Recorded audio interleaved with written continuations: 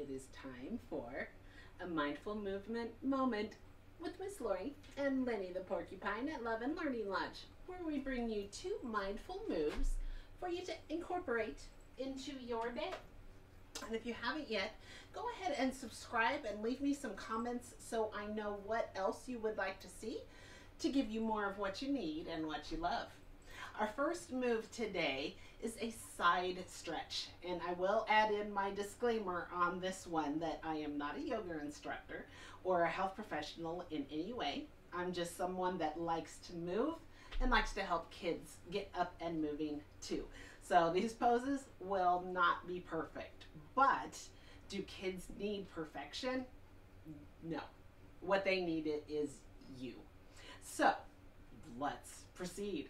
Our first one is a side stretch where you want to have your feet wide apart. You want to reach down to the floor in front of you if you can, and then your arm goes up so that you are all in one long line as much as possible, and you're stretching all along your side. Oh, that you want to reach as far as you can, and then back up without falling over, and then over to the other side. Down, touch the ground if you can.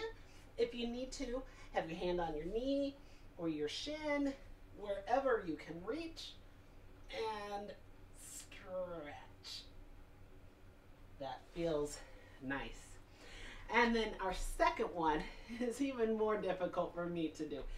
It is a half moon pose. And you want to start out going down to touch the ground, and your left leg will go straight out and your right arm will go up. So down, leg out, and arm up. And it's good for balancing too. You want to stretch your arm back as far as you can and stay as stable as you can, and then down to the other side. This time, your right leg goes back and your left arm goes up. And stretch and hold.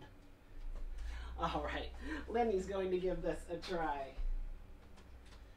All right, Lenny, first one. Whoa, you almost jumped out of my hands. Side stretch. Okay, over to the side, arm up, nice, both sides. And then half moon. That one is really tricky. It looks like you're doing a wonderful job, Lenny. And kids may get creative and their moves may look totally different than the ones you are doing, but that is okay as long as they're having fun. Now it is your turn to stretch your body, stretch your body. Now you know just what to do. Rest your body, rest your body. Now that rest is up to you. Bye-bye.